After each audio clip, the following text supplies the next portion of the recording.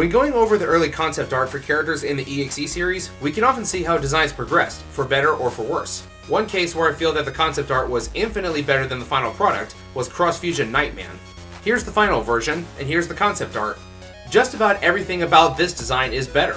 The colors are more faithful, it has the shield like Night Soul Mega Man does, and with this one, it looks like Princess Pride could actually move her legs. The final version looks so constrained, and the colors betray the Navi it's based on.